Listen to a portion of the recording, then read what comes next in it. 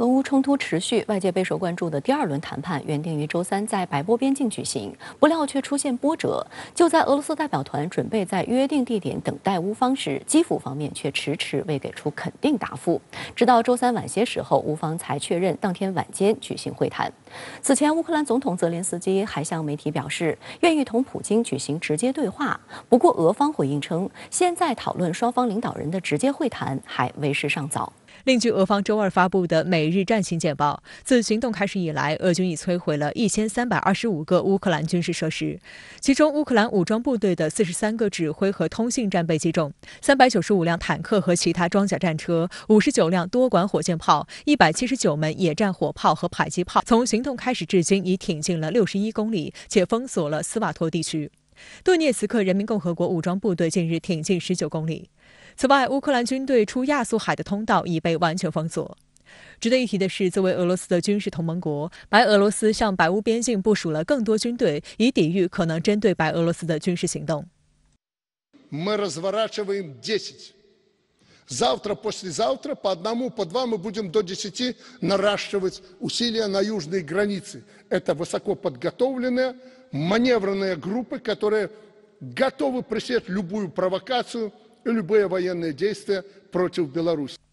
不过，卢卡申科同时表示，白俄罗斯不会参与俄罗斯在乌克兰展开的特别军事行动。另一方面，原定周三在白波边境举行的第二轮俄乌谈判出现一波三折。据白俄罗斯通讯社援引该国外交部发言人格拉兹的话报道，俄罗斯与乌克兰第二轮谈判的筹备工作已基本结束。格拉兹说，白方对各种版本的事态发展均已做好准备，可以随时开谈。但现在重要的是，双方代表团自己得商量好。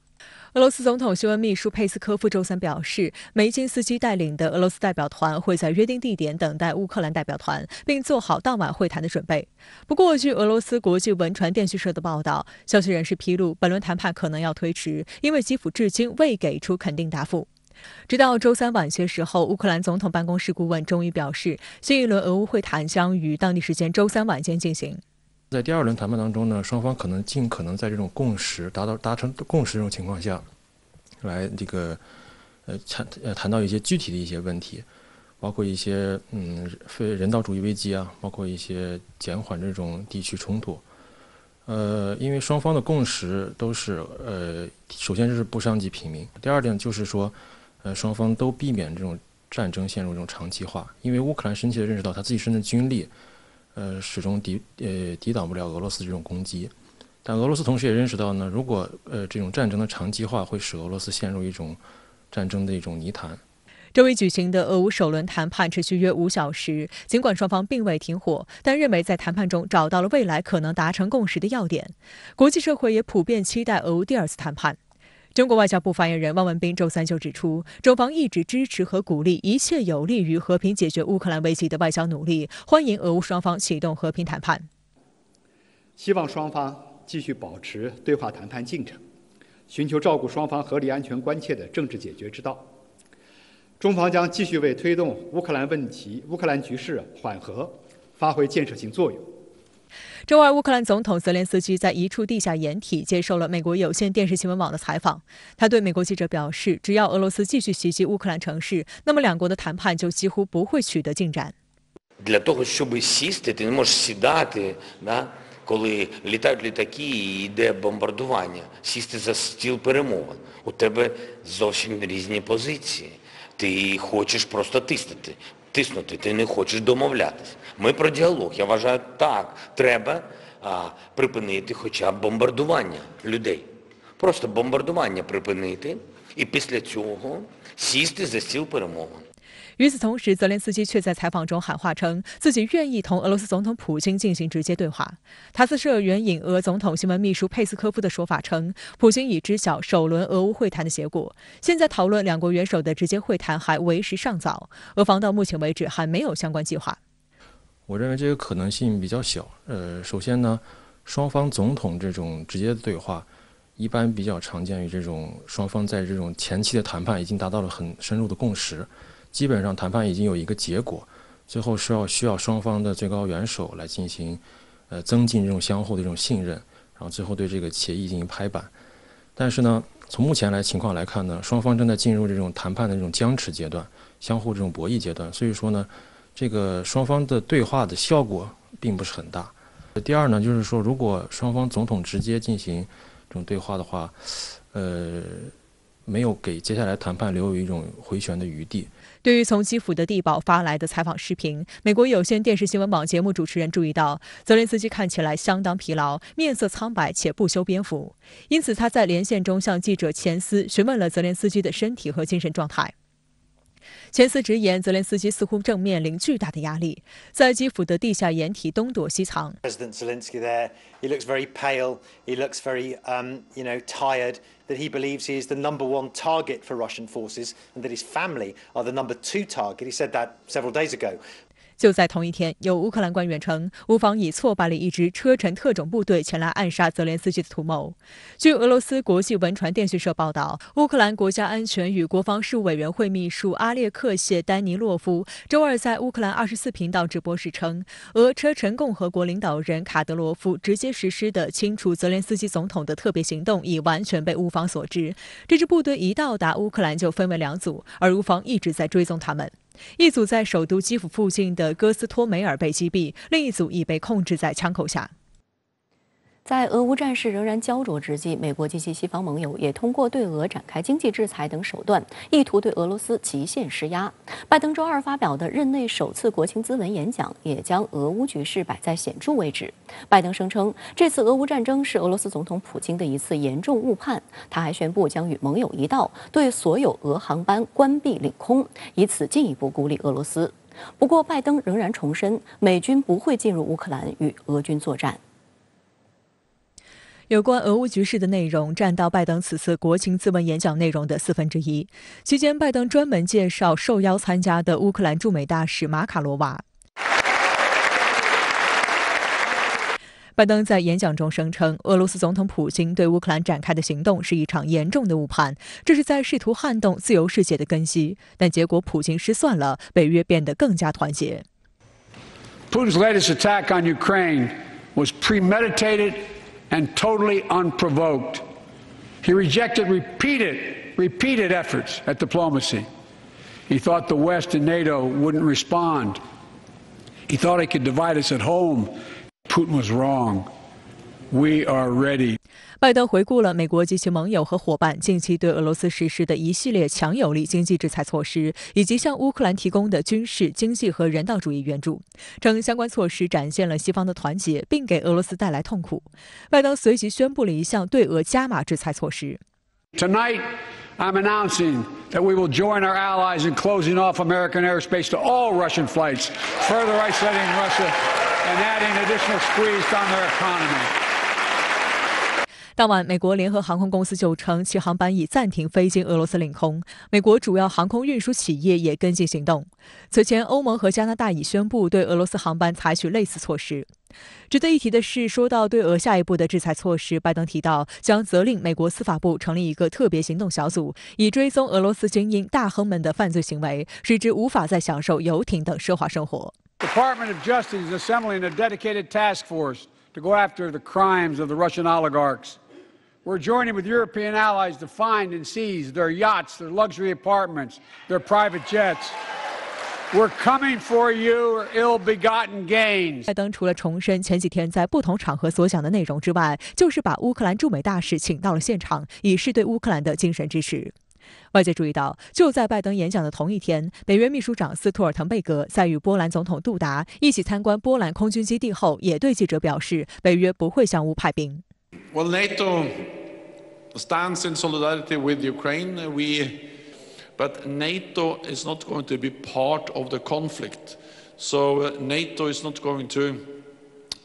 send troops into Ukraine or move planes into Ukrainian airspace. 向乌克兰派兵就意味着向俄罗斯宣战。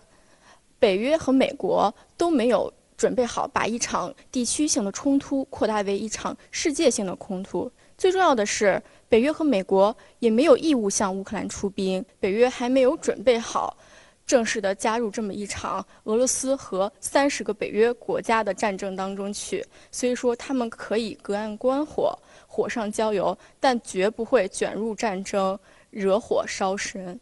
尽管美国和北约都明示不会向乌克兰出兵对抗俄罗斯，但美欧近日持续对俄罗斯金融体系加大制裁力度。为维护俄罗斯金融稳定，普京周二签署了关于保障金融稳定补充临时措施的总统令，其中规定，即日起，俄军民向不友好国家人员提供卢布贷款或与之开展证券和不动产交易时，要获得俄政府外国投资监管委员会许可。开展证券交易时要获得俄央行和财政部许可，在指定交易所进行。禁止从俄携带按当日俄央行官方汇率折算的等值1万美元以上的外币现金出境。俄罗斯现在确实面临着前所未有的经济压力，但是俄罗斯的经济也是有它的韧性在的。能否顶住这一轮的严厉的制裁，主要还是看西方国家对俄罗斯能源部门的制裁究竟可以达到哪一种程度。美欧国家目前短期内还是没有想做到这一步的，因为能源嘛，它是一个刚需产品。相关话题来连线特约评论员孙新杰。孙先生您好。俄乌第2轮谈判在白俄罗斯与波兰边境举行，但今天俄对乌军事行动仍在持续。乌总统泽连斯基也放话愿与普京总统直接谈，您对此有何观察呢？在局势处于焦灼状态之下，对话和谈判的努力都值得期待。在互联网时代，全球都在围观这场战争，每个人对战争的感受不一样，但是无论是谁，一个共同的观点就是战争是一场悲剧，战争打断了很多人的正常生活，处于战火之下的人们生存受到威胁，包括在乌克兰的中国公民和企业也面临着战火的威胁。而对俄罗斯的制裁措施不断升级，也对全球市场和经济造成了剧烈的冲击。因此，任何缓和局势的努力都可能拯救生命，减少损失。当然，我们也要看到，俄乌战争的态势还处于迷雾之中，通过谈判解决问题的时机似乎还比较遥远。从我个人观察来看，当下处于双方谈判的窗口期。2月28日第一次谈判虽然没有取得实质性的成果，但是双方同意继续保持接触和谈判，同时也释放了一些比较积极的信号。如果双方能够抓住机会进行不断的谈判，有机会避免战争从有限战争变成全面战争。俄军对乌克兰的闪击战遇到了很大的阻力，而乌克兰政府和军队也获得了越来越多的军事援助。在战争爆发1周内出现了一个均衡点，那么在这个时候，双方有机会达成妥协。俄乌第2次谈判如果能够控制战争规模和烈度，并且寻找到能够进行磋商和妥协的问题，就为实现和平找到了一线希望。如果错失这个机会窗口，战争可能会转向绝对战争，变成了2个政府、2个国家的意志对决。最终，也许双方都会发现彼此错失了胜利的顶点，而付出的代价是极其惨痛的。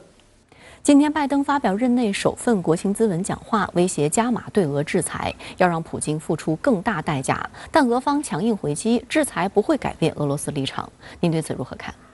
在我看来，对俄罗斯的制裁已经不是一般意义上的经济制裁了，而是经济战，或者变成了战争的一部分了。包括将俄罗斯央行以及主要大银行踢出国际支付系统，冻结俄罗斯央行的外汇储备，这些被认为是核弹级的制裁，以至于俄罗斯采取了对等的应对，就是升级了核战备的等级。进一步说，对俄罗斯的经济战、金融战的目标，就是在短时间内阻断俄罗斯获得资金的来源，将俄罗斯从国际市场中踢出去，包括资金往来、航运、航空、互联网等等。可以说，这是全系统的切割。俄罗斯经济遭受了剧烈的冲击，货币、股市暴跌。俄罗斯颁布了保障金融稳定补充临时措施的总统令，采取禁止把等值超过1万美元的外币资金携带出境等一系列的措施。另外，俄罗斯宣布暂时切断与国际互联网的联系，国际航运巨头也暂停了往返俄罗斯港口的运输业务。俄罗斯和几十个国家的领空相互关闭，一夜之间，我们看到这场经济战出现了很奇怪的现象。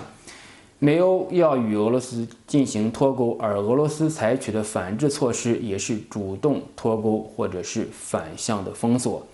俄乌战争已经演变成一场体系和国家之间的博弈，或者说金融、货币、媒体等软权力、粘性权力与军事硬权力之间的博弈。乌克兰的炮火和无形的经济战、金融战共同构成了一个大博弈的战场。这场战争造成的冲击远远超出了乌克兰，而带有全球意义。俄乌战争不仅结束了欧洲在后冷战以来30年的和平，甚至改变了二战结束之后的欧洲秩序。二战后国际秩序是世界和平的基石，国际社会尤其是大国有责任去稳定国际秩序的基石。好的，也谢谢孙先生跟我们共同在线分享你的观点，谢谢。在乌中国公民的安全也牵动人心。国委员兼外交部长王毅周二应约同乌克兰外长库列巴通电话，在劝和促谈的同时，重点就确保中国在乌公民安全表明立场，督促乌方承担相应国际责任。外交部发言人汪文斌周三在例行记者会上也介绍，连日来外交部及驻有关国家使领馆多方协调、多措并举，支持协助在乌中国公民通过多种方式向乌克兰周边国家转移。目前有关工作仍在各方共同努力下有序推进。来看看报道。国委员兼外长王毅应约同乌克兰外长库列巴通电话时强调，中国政府高度重视在乌中国公民安全状况，每时每刻牵挂着他们的安危。在乌中国公民都是中乌友好的使者，都是乌克兰人民的朋友。中方撤离在乌留学人员及侨民的进程正在推进，感谢乌方的支持配合和乌社会各界的友好帮助。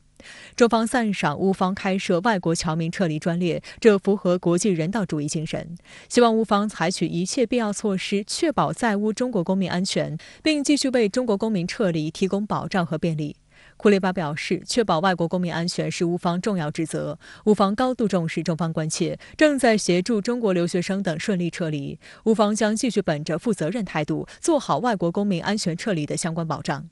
中国外交部发言人汪文斌周三在例行记者会上也表示，外交部及我驻有关国家的使领馆将继续全力保护在乌中国公民安全，持续为转移撤离同胞提供支持和协助。连日来，外交部及驻有关国家使领馆多方协调、多措并举，支持协助在乌中国公民通过多种方式向乌克兰周边国家转移。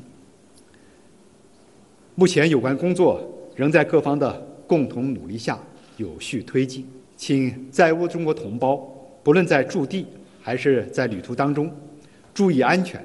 规避风险。目前，基辅和敖德萨都有大规模撤侨安排，华人华侨可通过中国驻乌克兰大使馆安排的大巴离开乌克兰，或开车随车队同行，向摩尔多瓦和波兰2个方向撤离。根据中国驻乌克兰大使馆发布的最新通知，中国公民的外籍配偶、父母或子女也可一同乘车撤离。深圳卫视记者联系到了在乌克兰留学的小江，当地时间周一，他从乌克兰西南城市敖德萨撤离至摩尔多瓦，目前在摩尔多瓦大使馆的帮助下，已经抵达罗马尼亚。他告诉记者，在摩尔多瓦边境，很多人正等待入境，但整体秩序良好，也有物资供应。小江透露，在敖德萨出境时，边境人员还用中文和他说了句“你好”，让他十分暖心。从前天早上，我们开始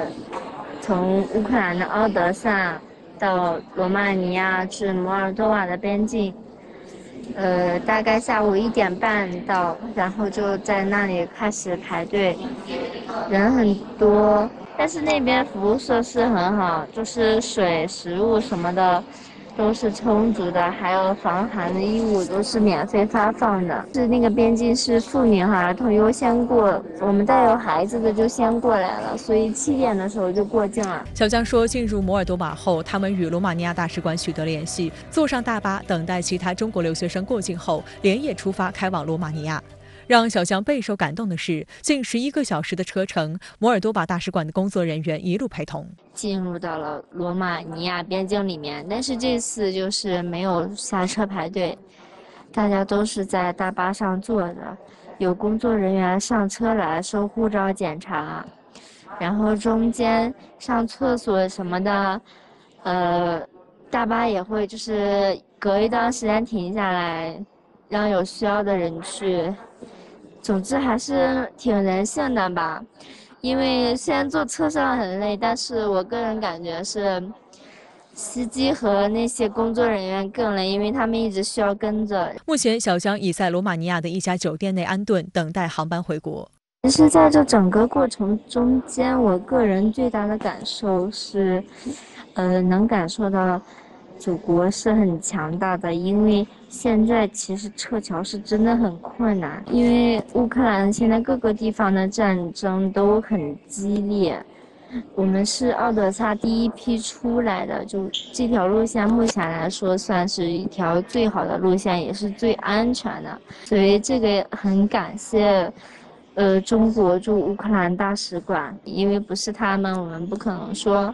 这么顺利的出来。受俄乌局势影响，西方一些国家接连宣布对俄制裁措施。目前相关制裁对于在俄生活华人华侨是否有影响？深圳卫视记者联系到在圣彼得堡的中国留学生小严，他告诉记者，在西方用 SWIFT 制裁部分俄罗斯银行后，一些苹果手机的支付功能有出现问题。此外，部分进口电器出现停售情况。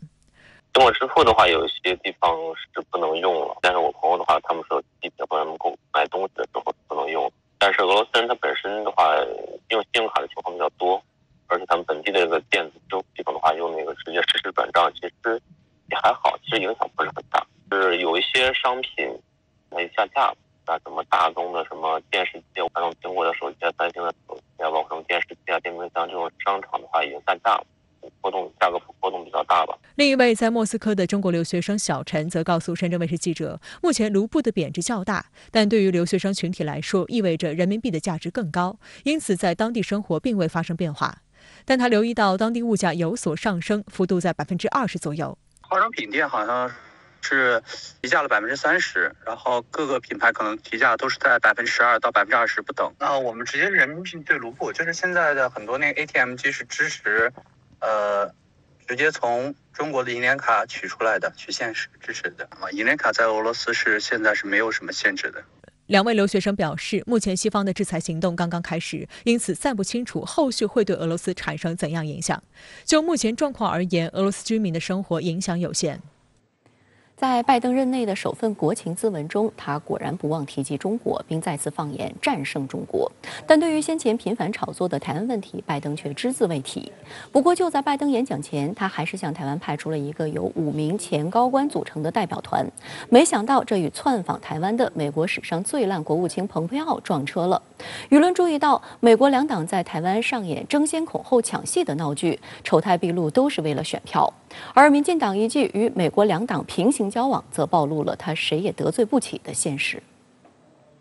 拜登在整个国情咨文中2次提到中国，他表示，美国政府计划于2022年开始修复约10.5万公里的高速公路和1500座桥梁，并将这一基建计划与同中国竞争联系起来。他宣称，我们还有10年的基础设施建设时间，他将改变美国，让我们赢得与中国的竞争。It's never been a good bet to bet against the American people. We'll create good jobs for millions of Americans, modernizing roads, airports, ports, waterways, all across America. 尽管在国情咨文中未提及美方此前一直炒作的台海紧张局势，但拜登政府却在前一天派出一个跨党派资深代表团窜访台湾。周三，蔡英文和副手赖清德分别会见了这个由前美军参谋长联席会议主席马伦率领，涵盖多位美国政府防务及安全领域前高官组成的代表团。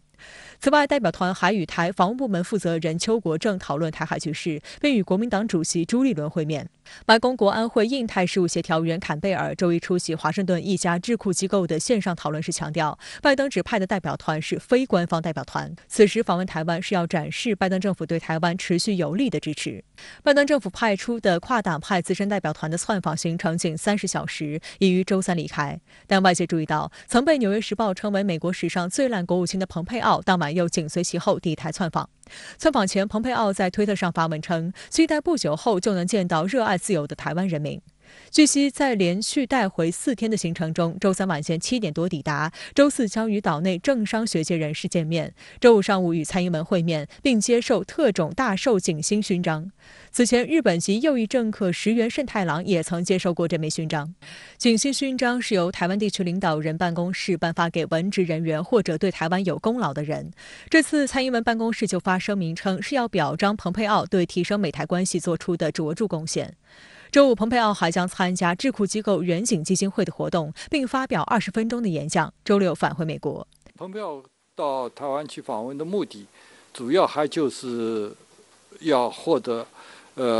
反华的业绩。他在担任国务卿的时候，把中美关系搞坏了，想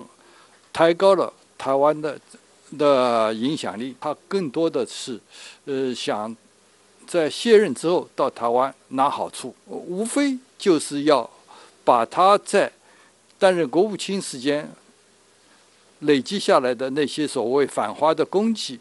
在台湾当地获得实际的好处。分析指出，蓬佩奥之所以退休后1年多才决定窜访台湾，主要是在观察拜登政府的对华政策。拜登上台后打台湾牌变本加厉，为蓬佩奥成型创造了条件。他猛烈抨击拜登政府施政，而拜登民调也不断探底。据哈佛大学2月底统计，拜登支持率已经创下新低至38%。美国民众不乏怀念特朗普政府的声音，而拜登又于周二当天发表首份国情咨文，因此蓬佩奥评估认为，此时动身前往台湾可以最大限度榨取政治利益。英国广播公司表示，蓬佩奥此行是应岛内民间智库机构远景基金会的邀请，而蓬佩奥目前的身份为美国智库机构哈德逊研究所高级研究员和福克斯新闻频道评论员，也是民间机构。因此，蓬佩奥窜访台湾是一次民间对民间的行为，但民进党高规格接待，因此这是民进党当局和蓬佩奥之间进行的一次互相碰瓷行为。与拜登指派的跨党派代表团实际上更多的是民主党成员不同，蓬佩奥是有着鲜明保守色彩的共和党政客。台湾当局外事部门表示，民进党当局对美国两党平行交往都表示欢迎，虽然时间上有重叠，但美方的两班人员不会有交集，互相不会见面。值得指出的是，甚至2个代表团抵达的机场都不一样，而且接待拜登指派代表团的宴会由蔡英文召集，级别比接待蓬佩奥的要高。但这并不妨碍蓬佩奥与民进党臭味相投。他去年透露出想参选下届美国总统的意思，并公布了政治现金账户，不断强化台湾牌、印太和鹰派标签，为参加共和党内总统初选博眼球。而民进党则有意通过蓬佩奥来拉近与美国政坛的鹰派以及共和党的关系。相关话题来连线外交学院美国研究中心主任李海东。李先生您好，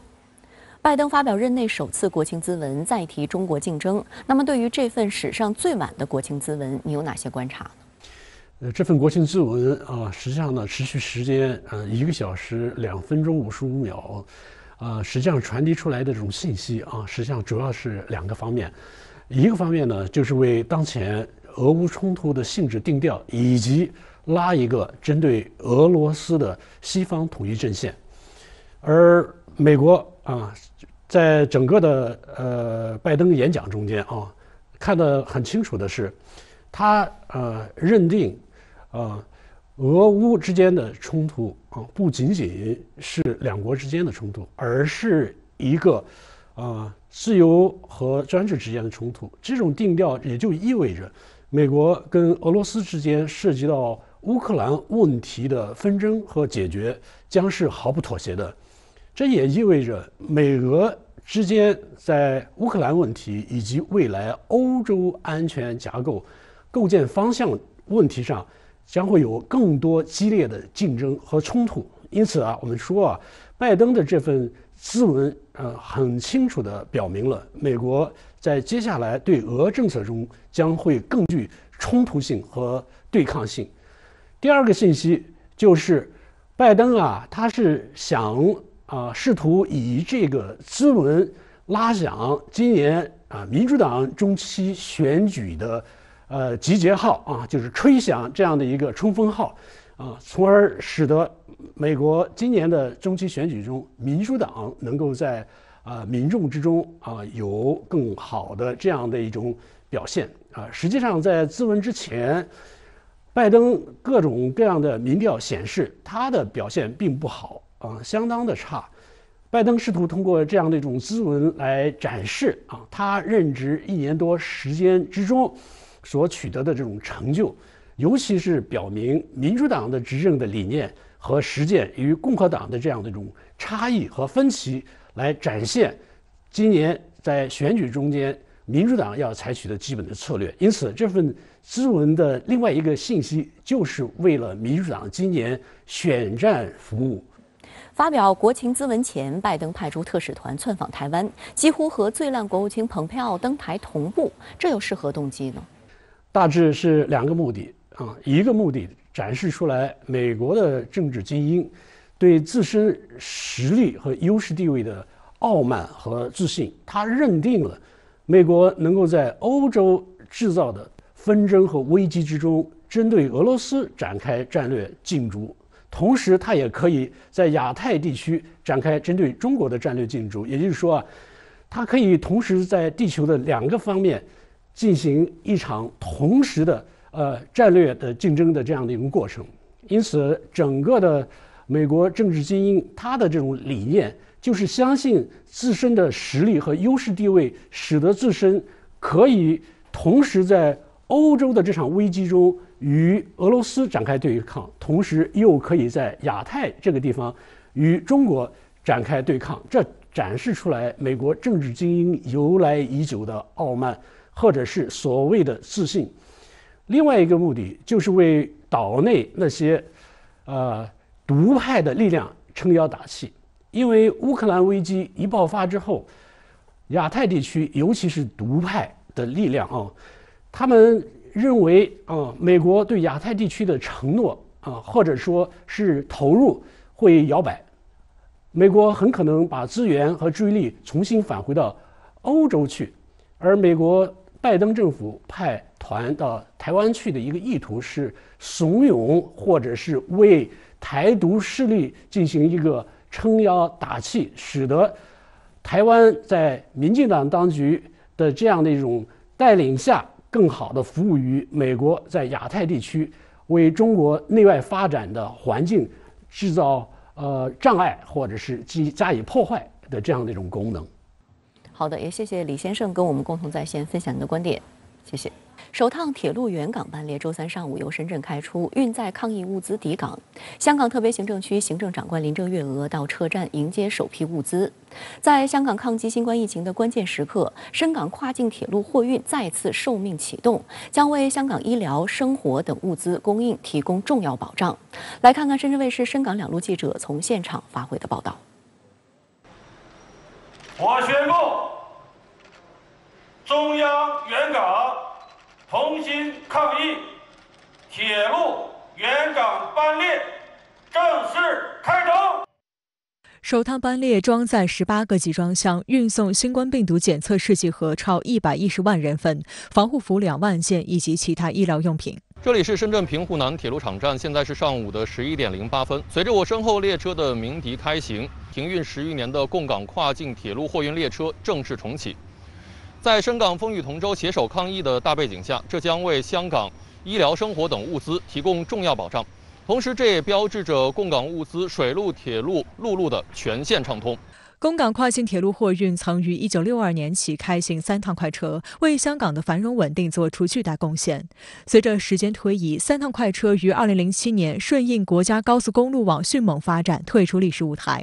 当前香港疫情严峻，根据中央对香港疫情发布的重要指示，为保障香港物资供给渠道畅通，助力援港抗疫工作，在香港特区政府与深圳市委市政府双方多个部门以及深圳海关、深圳边检、广铁集团、中铁集装箱广州分公司等多个相关单位协同努力下，1周时间内共同完成了班列开通运行各项筹备工作。据了解，班列前期每天发送1列，每列装载18个集装箱，后续将根据实际需要加密班次和货柜数量。负责协调工作的深圳市轨道办副主任陈强告诉记者，为了在短时间内重启深港运输铁路，深港两地政府连日来进行了紧密的协调沟通。首先就是在我们的铁路硬件方面，深方的场站、港方的场站，包括还有我们的这个车头，这个能不能跑？硬件上有没有这个装卸作业的条件？这是一个困难。第二个困难就是要重启口岸，这是也是一个非常复杂的事情。我想这个工作不是在所有这些部门当一起努力，一起大开绿灯、特事特办。那么这个精神下我们不可能完成今天的开通的这个任务陈强称，列车车长会有足够防护，抵港后会采取不下车、不接触原则，返回后会封闭管理。此外，运载量也会逐步提高，运送包括冰鲜、工业货品等。对于开放生鲜运输，接下来也会继续研究。参与协调原港班列开通的中国外运香港物流有限公司董事总经理林根华告诉深圳卫视记者，铁路原港班列开通后将有效提升公港运输能力，并减轻水路和陆路运输压力。我觉得这项工作体现了我们内地这个海关、内地的政府部门跟香港特区政府的所有部门的一个高度的大联合。深圳海关表示，为了加快城市，初期调派10多名人手采样检疫，之后会再引入设备，加大承受力。这个场站呢，目前来说呢是不具备有那个非侵入式查验的这个机检设备的，我们是用人工的查验的方式，会迅速的去保障通关。开行约40分钟，原港班列沿京九铁路线驶过罗湖桥，跨过深圳河，抵达香港罗湖边组站。我现在在香港罗湖边组站，我们刚刚看到第一辆货柜卡车已经装载完毕，从这里开出，把来自深圳的防疫物资运往香港抗疫前线。香港特区行政长官林郑月娥在罗湖边组站迎接班列，并对内地利用铁路运输物资到港表示感谢。林郑月娥说，自香港第5波疫情爆发以来，由于跨境司机染疫，香港出现内地蔬菜及鲜活货物供应紧张的情况。为全力保障香港同胞生活物资供应，在前期开通3条海运快线的基础上，深圳市人民政府利用铁路口岸线路固定、运载能力强、所需人员少的优势，重启公港跨境铁路货运列车、原港跨境物资運輸再添新通道。今日我哋一齊再見證呢個貨車嚟到去運貨嚟香港呢，係標誌住中央喺援港抗疫力度好大、速度好快。我喺呢度代表香港特別行政區政府同埋市民呢，係對於中央今次援港係表示衷心嘅感謝，亦都喺呢度同全港市民講呢，我哋一定會盡最大嘅努力去保障到市民日常嘅食品、鮮活貨品同埋日用品嘅供應。啲日用品無論係透過水路、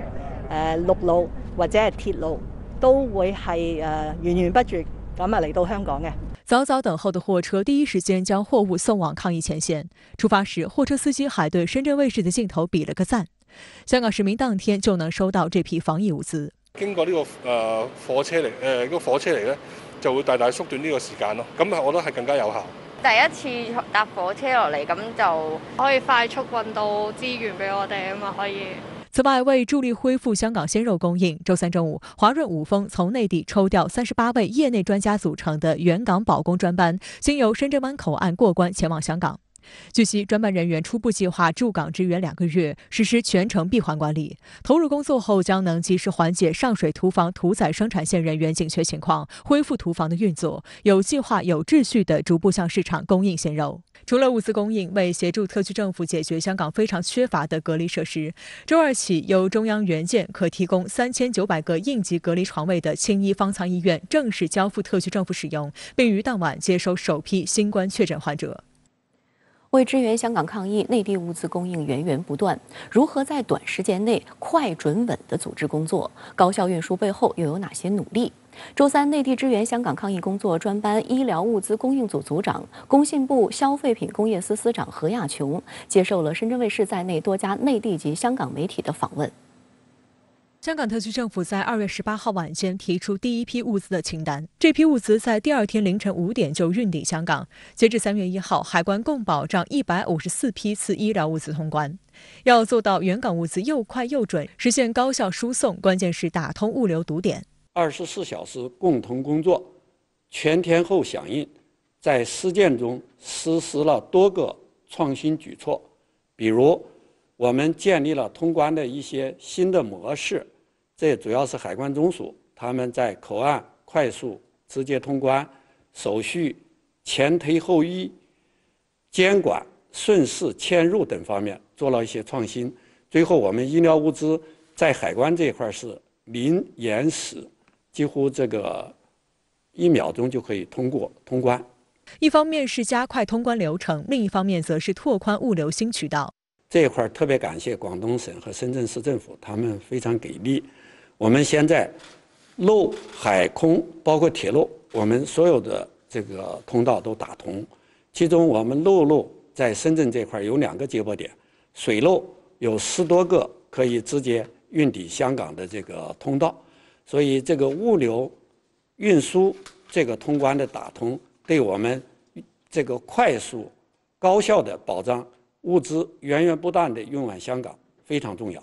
在接受采访时，何亚琼多次提到团结。在为香港抗疫提供医疗物资的工作中，他最大的感受是上下同欲者胜，同舟共济者赢。我们的企业啊，积极作为，不讲条件。我们有的企业呢主动捐赠，有的企业呢推掉了外国的订单，为了保香港同胞的这个物资需求。有的这个企业呢立即这个把库存发往香港。医疗物资的供应精准非常重要。何亚琼介绍称，在供港医疗物资方面，特区政府提出的清单明确了规格、标准、数量以及各方面的具体信息。因此，通过内地和香港方面的密集沟通，才能确保第一时间找到香港所需要的物资，确保第一时间安排企业将相应的物资生产出来，并及时从深圳的接驳点运送到香港指定的仓库。在这些问题中，我们需要共享信息，需要快速的解决问题，所以我们每天我们10几个同事一直跟香港方保持紧密的联系。我们特别强调，要求所有我们进入保供企业的企业要严格产品质量，严格认证标准，然后我们确保优质高效的保障香港医疗物资的需求。实际上，在援港物资源源不断的背后，离不开过去2年内地抗疫经验的支撑。而中国作为制造业大国和医疗物资生产大国，在物资供应方面也为香港抗击疫情提供了充足的信心和保障。在这2年，我们内地应对疫情里面，我们已经有非常成熟的应对新冠疫情的经验，也有非常成熟的保供体系和平台。我们国家这个产业链比较完善，产业体系呢也很健全，我们工业的生产能力很充沛。我们国家是一个医疗物资大国，所以我们一定会这个配合各个方面，把我们给香港医疗物资的这个保障工作做得更好。